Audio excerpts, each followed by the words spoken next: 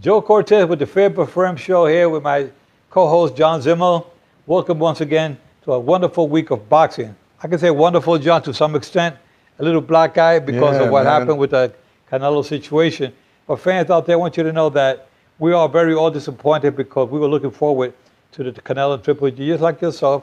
And I know we say, what the heck happened there? But things would happen. And one thing I can say, John, is that Canelo has to come forward and say what he has to say, but he says he's innocent, but with the rules and the drug testing they did on him, they have to say something, and the only way they can get away with something the commission will accept is if they say, we take responsibility, it was unintentional, but we take responsibility. You are responsible for what you put in your body. Right. And if he takes responsibility for what was put in his body, intentionally or unintentionally, then I think he'll get that 6-month ban we'll talk about instead of a 1 year. Exactly. That's what we're looking at. We're looking at hopefully that he admits to that and say unintentional, that's okay. We accept that. So then the commission, I'm not talking on behalf of the commission. Yes. I'm saying those are the guidelines. And then they will give him 6 months suspension. That'll be, we're looking at September 15th, Mexican Independence Day. Then that'll be the day that the fight will be held. Yeah, hopefully that they will come to their senses and say, you know, that's the best way to go out. And look, I honestly, as bad as this is, and it is bad, I mean, this was a bummer. We've been waiting for this fight forever, and the first one was just left a bad taste in all of our mouths because of the scoring and the situations that occurred at the end of it. But it was a great fight. I mean, these are the two greatest middleweights in the world going at each other, and they're really, really good at it. And so we've been waiting for this fight forever. We've seen, I mean, what, 3-4 years of talking about it, and then we finally get it, and it's disappointing. Not the fight, but the result. And then we have this fight coming up May 5th, the big rematch that everybody's waiting for. And then this all happens, and it's 2 failed tests. I think if we can go, I mean, if Triple G fights on May 5th, which he wants to, and he beats whoever his middleweight contender is, which we all think he will, I think September 15th, we can get the fight without the distractions for the first time in 5 years that we've been waiting for. And I think this is probably the best result for boxing. It's sad.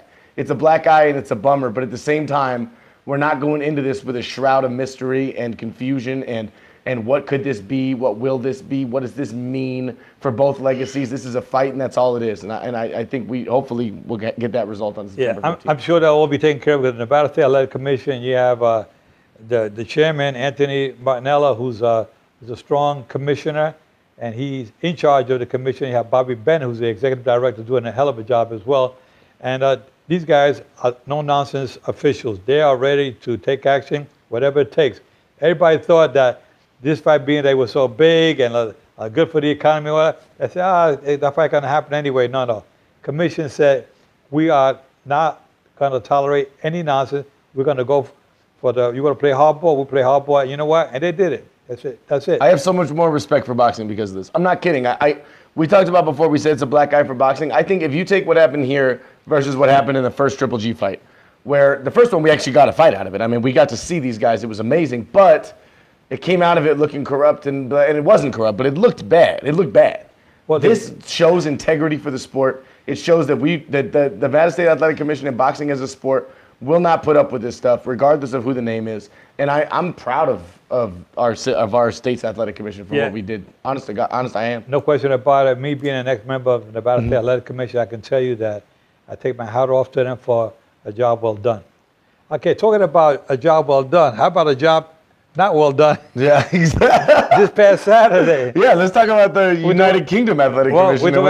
We're talking about the Anthony Joshua versus Joseph Parker fight.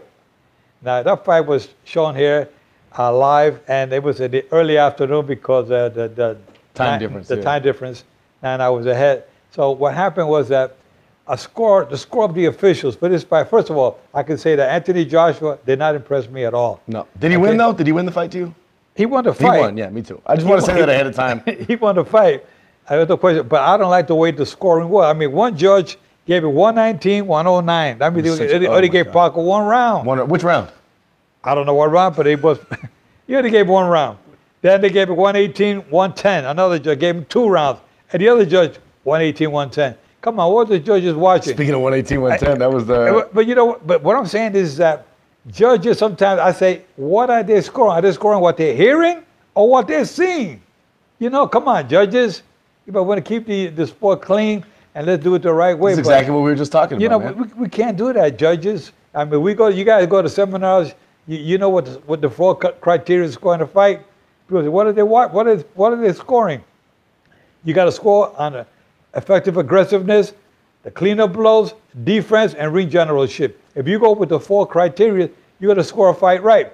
And I can understand you're going to miss some shots, and I always said it, until they raise the position of the judges from here to up here, they're going to see better, but that's another topic. Yeah. But the thing is that the judges, you cannot score what you hear. You have to score it the right way. Come on, guys. You got 12 rounds. You're going to give a guy who's undefeated. If you think he only won 1 round, fair. But in the eyes of everybody around the world, you got to give the guy at least 4 rounds. At least. You know? I mean, there were some rounds there were very close. I said, oh, wow. That's what the judges are in the hot seat there. But come on. Don't give every round just because it's close. Give it to Joshua, who's the most popular of both fighters. You know, you got to call it the right way. And we both love this sport. You've worked in it your entire life. This is something but when you hear people when you hear some fight fans, casual fans say things like, the sport, you know, the contender has to come in and he has to fight not just the champ, but he also has to fight the judges and the ref and the blah, blah, blah, blah, blah. We hate hearing stuff like that. As fight fans, we hate hearing that because it's not always true. There is usually, you know what I mean, some sort of fairness and integrity in this sport, and that's what's beautiful about it. It's 2 men in the squared circle. It's a sweet science. And then when stuff like this happens, it's just more black eyes, and it's not good for the sport. Yeah, it's not. A boring fight where one guy's just trying to protect his paycheck and his legacy, and the other guy is never going to get a fair chance. I say, you know, the judges have to be selected in the proper manner. You can say each judge has so many championship fights under his belt. He has not been in any controversial decisions in a number of years. I'm not going to say you're going to have all your fights 100% right, but if you have the majority of your fights on the right track, then you'll be qualified for that fight as a judge. Yes, the commission and the sanctioning body have to get together and make sure, maybe they should have a panel of an advisory board that can oversee the selection of the judges and the referees and say at the end, you know what, guys, not for nothing, but you guys made a selection there, but we as an advisory committee feel that maybe that referee or that judge should not be appointed to that particular fight. Something has to be done because you're going to continue to be having these controversial decisions. Yes, the right man won. Okay, that's the good part, but not by a landslide like the judges had Saturday night. No, and let me ask you, because this is the second one in a row where Anthony Joshua has not impressed you against Carlos Takam, and he didn't impress you against, and he didn't impress me either in either fight. You know, he impressed us. He impressed the world against Klitschko. Let's be honest. I mean, but he fought Klitschko, who was already at the tail end of his career. 70-year-old Klitschko, and he was already had. He just lost to Fury. Yeah, and he had held the championship for like 10 years. I mean, the guy was a good champion. Klitschko was. Klitschko's, I mean, an all-time great heavyweight. Yeah, but you can when you beat a guy like Klitschko at this time, you can't say and praise this guy Joshua as the best. Especially when he got knocked down in the middle of it. He got knocked down. Come on, he got hurt by the guy Knight, another heavyweight in the most recent fight. He got hurt as well, and and then Parker kind of shook him a little bit, one little punch. I saw the 1-2. Yeah, and so he has. I wonder about his chin. I think maybe he got a glass jaw. Well, I think he doesn't have a top heavyweight chin. Let's put it that way. And the guy that they keep naming to go up against has what I consider an all-time great right hand, a sledgehammer of a punch, and that's Deontay Wilder. Well, Deontay Wilder has a good, powerful punch, the right hand, and not too bad with the left. But not too bad with the left. But the other thing is that he comes with that wild right hand. If he connects you, you're in trouble, even though it's wild. But I like to see more of the straight punches. Oh yeah. When you throwing those the jab and the straight right hand, but he throws the jab, then he throws the right hand, and he'll throw you from all angles. He'll come out, and that's kind of wild. It goes with his name, Wilder. You saw that? He almost caught me. I had to do the Floyd. I had to do the Floyd shoulder roll. Luckily. Anyway, the thing is, John, keep your guards up at all times. I know. I felt like Victor Ortiz right there. I was standing there. When you're around a fighter, you're right. A next fighter, you gotta keep your guards. You never know, man. I may lose it and cold out you. Any point. Anyway, oh my God. So with the Wilder and Joshua, it's a fight that the fans really want to see. And they're making it harder, man. I mean, this is we've talked about this forever in boxing. Look, you don't want to point names because there's not a single promoter who hasn't made it difficult to see the fights we want to see. And they don't do it, they do it for the protection of their own fight. They do it for the right reasons. I'm not sitting here saying they're trying to make the fans' life difficult. But you see a lot of dragging your feet, and this is my opinion, on Joshua's end when it comes to Eddie Hearn and Matchroom Sports. And I don't blame them. If I was them, I would try to fight Dylan White again. I'd try and fight Povetkin. John, it's a business. Yeah. Back in the old days, it was about who's the best out there. But now it's a business. They got to say, okay, you know what? With all these pay-per-views and with all the money that's in boxing now, they're going to try to capitalize as much as they can. I mean, look, Canelo gave up his WBC belt, 3 years ago, so that he wouldn't have to fight his mandatory guy named Gennady Golovkin at the time? Yeah. Well, it happens, man. Well, so they have 3 or 4 fights in between, and they make it easy, $10, $15, $20 million before they go into the tough guy. So if Joshua wants to make another 10, 15, 20, $25 million, they're doing it the right way, staying away from Wilder for a little while, and then cash in later on with Wilder. What do you think? What would sway the other way? Do you think fans putting pressure on it would sway it? Well, today with social media, you guys out there, social media, keep demanding that you want to fight. Keep doing it. Yeah, you want the fight for September. You want that fight, Joshua and Wilder. That's the fight the fans want to see. Make it now. I agree with you. Forget about making it 3 or 4 years down the line. Floyd Patterson, I remember one time, he lost Muhammad Ali. They lost a heavyweight championship. You know what? So you lose. So a big deal. You come back, go for the rematch. The rematch would probably be better. Just like That's Canelo, one thing I was going to say. Canelo, Triple G. People, you want the attention. They can get it. Let's fight now. And if you lose, okay, you know what? I'll give you a shot. Put a clause on the contract. Make sure I'll be able to fight you again. When I look at the heavyweight division right now, honestly, there's 2 guys. And then there's a wild card out there with Fury. And no one knows what's going to happen. But Fury's name does carry a payday. If I was Eddie Hearn and if I was Matchroom Sports, and I don't know anything like they know, but I think there's more money in a trilogy fight with Wilder and a potential setup fight with Fury, maybe in between or at the end, than there would be fighting all the rest of the scrap heap combined. And there's a lot of good fighters in there, but nobody who's got any money names. You know what I mean? No one who's selling fights. Well, Luis Ortiz gave Wilder a tough fight. I would never fight Luis Ortiz if I was Anthony Joshua. Wilder got rocked pretty good. I would never fight Luis Ortiz if I was any of those guys. In the 7th round, and Ortiz surprised Wilder, surprised the fans about the outcome. And you know what? He got stopped in the 10th round, but he gave Wilder a run for his money.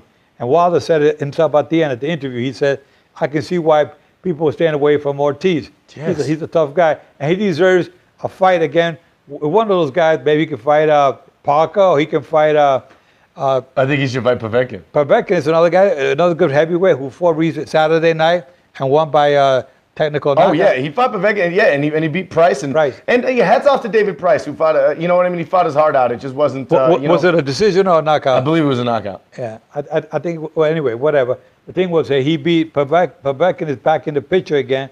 And he should be. He's only lost to Klitschko. Yeah, that's it. But because they both have a little bit of a history, like with certain fights not making it because I think they were eating some of that Ukrainian meat or whatever it was.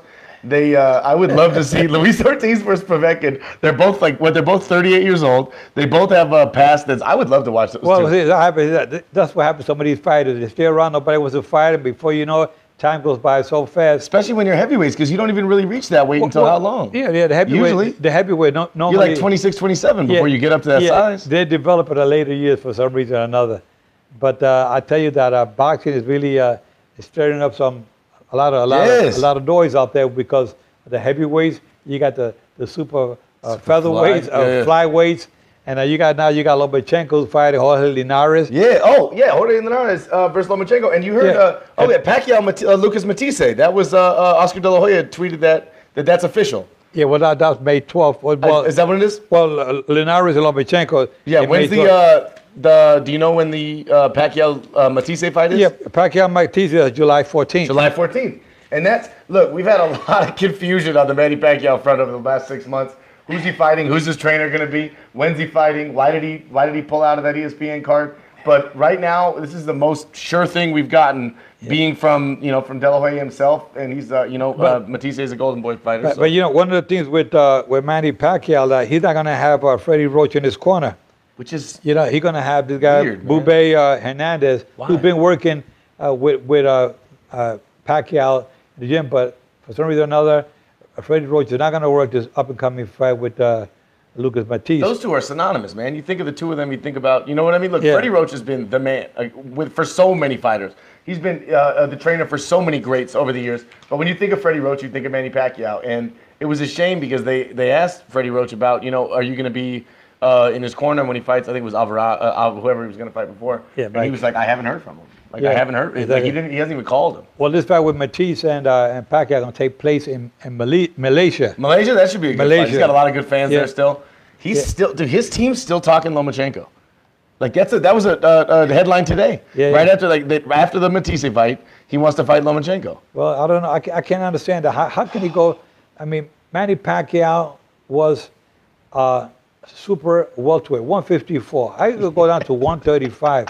Come on, the guy's already seen his better days, and who knows if something crazy? Who knows if he could get by Matisse? Yeah, I don't know. I think they should both bow out after this fight. I think that should be Manny Pacquiao has been one of the greatest fighters in the history of boxing. Yes. I mean, there's no question about it. The man deserves all the kudos about everything. He's just been the best. And I think that Manny Pacquiao, after this fight with Matisse, whether win or lose, he should pack it in. Because, he built a bunch of homes. Over 1,000 different homes. 1,000 different homes in the Philippines for the people who are going through some difficult times. And that's a good thing that he did for them. A good thing that he did. And now that he's the congressman in the politics, he's doing okay. He got another career. But ever since he got into politics, which is not a bad thing because he's looking at himself after he retired from boxing. But you can't do both. You can't give 100%. No.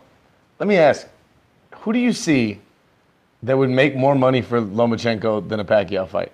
Well, I like to see, I mean, I know I'd rather see him fight Mikey Garcia. I'd rather see him fight. That's a fight. That's a fight. I'm going to say that. Mikey Garcia and Lomachenko is a fight. But Lomachenko got to get by Jorge Linares, who's not a pushover. No, he's not. No, I don't want to pretend that he is or act like he is. But a fight I would like to see at a good weight, 135. You think 135 is where they fight at? Yeah, I think 135 would be good. 140. 140 I think is solid because I think 147 is too big for either of them. Yeah, I think 40. And Mikey Garcia is, I think 140 sounds 140 would be good for him and Mikey Garcia. Lomachenko. I'd love to watch that fight. Yeah, that's the fight I want to see. That's the fight the fans want to see as well. That whole weight area right there, from 140 up to because 140 there really isn't much, but 147's got a lot. Yeah, but a Pacquiao Matisse fight is going to be on ESPN. Yeah, okay, that's good. That's going to be good. ESPN is killing it right now. Good for them, man. Yeah. They got the Crawford fight too. Hopefully that stays. You know what I mean? Everything good. Was that June 8th? I think. Yeah, but that Lomachenko and Linares fight is also going to be on ESPN. Good. Well, the top rank has all those. Yeah, they're going to be from Madison Square Garden in New York. That'll be a good one. But there's a lot of good things happening with boxing. I'll tell you, there's ESPN is really doing a hell of a job and putting up all these fights. I couldn't agree more. But I want to see more. The commissioners out there listening, sanctioning bodies. We have to work more with the referees and the judges. I know we do it on a regular basis. I'll be going out April 11th. I'll be out in Spain giving a seminar to the officials out there, judges and referees. But the thing is that we have to do this more on a regular basis. All sanctioning bodies. Send out some of your top judges and referees and train these judges and referees because we have to raise the bar, But also, the other thing is that I told you before, the Cortez 2020 system, raising your judges up where they can see 2020 and not see 2100, 2200 for the standing position. If you know about the vision tests and whatnot, you definitely can see better from up here looking down than you can from here looking straight, And the commission, Mauricio Suleiman, promised me that he's going to do it with the preliminary fights in Mexico City. So, really? Yeah, he told me. I didn't hear about that. That's awesome. Yeah, he told me a while back when I was giving a seminar in Mexico. No, because you've been talking about this forever. I mean, you were in Ring Magazine. But Mauricio Suleiman is the only one to come forward and say, Joe, I want to go forward. Well, I've given the seminar in Mexico City. When I gave the seminar about a year and a half ago, we said it back then, we're going to do it. And he promised me, most recently, he said, yeah, we're going to follow up with it. People say, well, Joe, you're going to block the view, raising the judges up. No, we're not going to block the view because we'll put acrylic chairs. Like I said, in tennis, you got the referee sitting up in a high up here. Why are they up high? Because they can see better. They can see the lines. I want the same thing with boxing. Raise them up high, put acrylic chairs, and nobody, you can create a million different apparatus to put in place. But I said the most inexpensive way to put an acrylic tennis type chair, have the judge up there, and let him score the fight from there. I guarantee you but my test that I did with judges years ago, they missed only 1 to 2 punches from the upper level, and from the bottom level, the standard position where they are now, they were missing anywhere from 9, 12 to 19 punches per round per judge. Come on. If I want to lose, let me lose with the judges on the top who hardly didn't miss any punches. Hey, I agree. You know what else I heard the other day? I've learned a lot of. I've been looking into this a lot since I love your other theory about putting them in a room with a TV and not having any interference from otherwise, and you can see every punch because the cameras are better than eyes at this point. Right.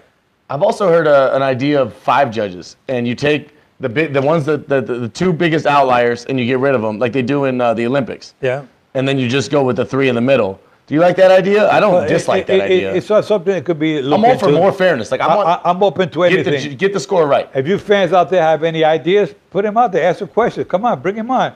I'll tell you, we're trying to better boxing. You have any ideas? Put them out there. Ring Magazine gave me an opportunity to put my story out there. I asked him, just a little column would be, no, he gave me 4 pages. I sent him photos, a whole stats, photos of the pictures of the fighter on the standing position right here, with the judge right behind, where the judge now is on the top. So I sent him photos of both here and the punches that are thrown here. They couldn't see it, but when I threw the punch here, from up there, he could see the punches both fighters are connecting. So I sent him all kinds of photos. Those of you who saw that Ring Magazine about 3 or 4 years ago, that's the story that came out there. I went to Puerto Rico. I went to, I contacted the Nevada Commission. Everybody. Nobody seems to understand my value of this. This means a lot for boxing. It means a lot for the fans. It means a lot for the fighters. You know, you want to get a clear view of a fight, go with my system. I guarantee you'll see much better. You'll see less controversial decisions. There you go. What else you want? I agree with you. I like that, man. I feel like get it right. Like, you know what I mean? No matter what we do, 5 judges, 3 judges, get the score right. If the scores are so bad or so many years, give me a chance. I tell you, I guarantee you, you're going to say, wow, why didn't we think about that years ago? I think when they first started the boxing, they put the judges at the low level. It was the wrong position from the beginning. And they just kept it going. Yeah, when the tennis, did they change the tennis when they started? They didn't start down here. They put them up here. The tennis referees, they can see better. And even in tennis, it's even like, because they're on the same level. Right. Like in boxing, they are raised up. Right. So they should even more so be up high. Exactly. Anyway, the thing is that we're going to make some changes. You guys up there listening, put out your information. Give your opinions and what you think about these judges and the position we should have. If you have any ideas. We always love hearing your comments, questions, anything like that. Seriously. You know? So, John, we're talking about coming up now in the next couple of months. Who do you think Triple G's going to fight, man? Triple G, I like to see him fight Billy Joe Saunders. I think everyone wants to see the fight, they're already blocking the space for the Cinco de Mayo. Yeah. Somebody's going to fight either Golden Boy going to put a show together, Triple G going to... This is the first Saturday Cinco de Mayo since, I think, De La Hoya fought Mayweather. Like we always have Cinco de Mayo weekend where there's a fight, but not on Cinco de Mayo. That's what made this that big a deal on top of everything else. Yeah, maybe I got to make a comeback myself. You might have to. Come back there. I wish we had another Mexican fighter to fight him, but there's none. Hey, guys, boxing is really heating up right now. We got April, May, June. Oh, my God. July. There's a lot of big fights coming up. And I think the networks out there, ESPN, Showtime, HBO, the PBC, they're doing a lot of boxing. If you go to your Sky Sports, to your calendar, your TV guide, you'll see that there's boxing every night of the week, whether it's replay, live or whatever. It's boxing all over. People say they don't see boxing, but you must not. You're not looking. Yeah. You must not have cable TV, but they're on there every night. You can see boxing. You can have boxing, and not just that, but you also have with the social media, so you can access the fighters, you can access their training camps, the records, have shows, and as much journalism. I mean, stuff like what we do, where you have as much access to boxing as you could possibly fill your head with. It's pretty exciting. Yeah, exactly. What I can say is that the United Kingdom has really raised the bar with boxing. They've done a lot with boxing compared to when I first started refereeing in the United Kingdom 25, 30 years ago. Boxing has really risen to a top level. It's huge. I got to take off my hat to Great Britain for a job well done. They've built that sport so big out there. Yeah. I mean, Anthony Joshua is legitimately one of the biggest names in boxing, if not the biggest name in boxing right now. Yeah, now talk about the referees and the fight of Pacquiao, the Anthony Joshua fight. We got some people that we had a lot of questions about the performance of the referee. Mm-hmm. Real nice guy, and he's from Italy, and You know, they put him in a major fight like this. He only had 4 world championship fights on his belt. That is not. And I got a lot of calls. A lot of people calling me, Joe, what happened? Even the commentators were upset with breaking up the fighters too often, letting the hand wrap, the gauze, the tape around the glove that was coming off was hanging, and then all he did was tuck it in. Then when Joshua got a little hurt, he called time and take him to the corner to do something with the glove. The thing was that there was a couple of times there. I mean, I got calls from all over. I said, Joe, what the hell happened? Where did they get this referee from? I said the commissions and the sanctioning bodies got to scrutinize the whole system. I mean, you got to really look and see close. Who are you going to pick for your referees or your judges? And I said that before in the early part of the show. Maybe have an advisory committee that can say, you know, yes, we kind of approve of the selection of the officials, but you can't put somebody in a major fight like that. You could have really screwed it up big time. Good thing the right guy won, but you got to put in a referee that has a lot of experience with at least 25 world championship fights on their belt. I mean, these were 2 heavyweight world champions of the world. I mean, 2 undefeated heavyweight champion. You don't want to put a guy in there with hardly no championship fight experience. Exactly. You know, he under the pressure. You got 78,000 fans. You know what that is? Oh my God. I mean, it's a lot. I mean, I remember refereeing a fight with 136,000 fans at Mexico City. Double, yeah. But at least I went in there with some experience. Exactly. And I was good under the pressure. But can you imagine putting a referee in there who didn't have the experience? And I feel sorry for the referee Saturday. It's not his fault. He took the fight because they assigned him to it. Who wouldn't take the fight? I'd take that fight right now, but I shouldn't take that. But they shouldn't be offered that fight. But yeah, the commission or the sanctioning body got to be careful and say, you know what? We're going to give it to a guy who's qualified for that position. Let me ask you something. I know we have a lot of listeners from the UK. They talk to us all the time. They always shout us out. The biggest takeaway from this fight, the biggest criticism that ref got was that he broke up the fighters a lot, broke them up too much. Now, a lot of UK boxing fans might remember there was some criticism over your Ricky Hatton Mayweather, right, that you would break him up too much, wouldn't let him fight inside. What would you say is the difference between what happened there and what happened here? Well, my fight with Ricky Hatton, who I take my hat off to him, the great champion, a good man. And is that, you know, when you get into clinches, you can't be wrestling inside. You start wrestling and roughing it up inside. The rule says there's no clinching like that and roughing up inside unless your hands are free. And they were clinching, they were holding too much, and I had to separate them. And the fans didn't like that, but that's his style of fighting. But there are rules that we have to do. We have to follow as far as you can't hold them and throw them around. Too much excessive holding. But in this fight here, there was hardly no clinching at all. I mean, the guy they were in the corner, they were about to throw a punch, and the referee jumped in and separated him. I couldn't see that. But you got some great judges in Great Britain, and I know that they didn't use a fighter from United Kingdom, a referee from United Kingdom, because conflict of interest. Yeah, they don't want to maybe put the pressure on the referee from there. But they could have definitely brought in, like they have in the past, referees from out of the country with a lot more experience than Giuseppe, who was, like I said, no fault of his. They assigned him, he took it. I mean, 78,000 people, man. Like, that's a big deal. 78,000 people. Yeah, we got a question from one of the fans out there. Charlie, do you think Joshua Walker is the new era of Ali and Frazier? No, the question is Ali Frazier the new Joshua and Wilder? Is that the new Ali Frazier? No, absolutely not. They're not even close to it. Ali Frazier were all the way up here. These guys, Joshua and Wilder, are the newcomers. They're just starting out. They're not at that level yet. Although, I will say... Maybe someday they will be there. I will say they're the closest thing we have to that in the heavyweight division. They are the 2 top dogs, and I 100% agree with Joe. They're nowhere near those 2 guys, but they are the 2 clear front runners in the heavyweight division. And right now. And Okay, yeah, no question about it. I think that Joshua is definitely an outstanding athlete. And you know what? One thing about Joshua, he's still in the learning process. Yeah, and so 21 fights, man. And so is Wilder.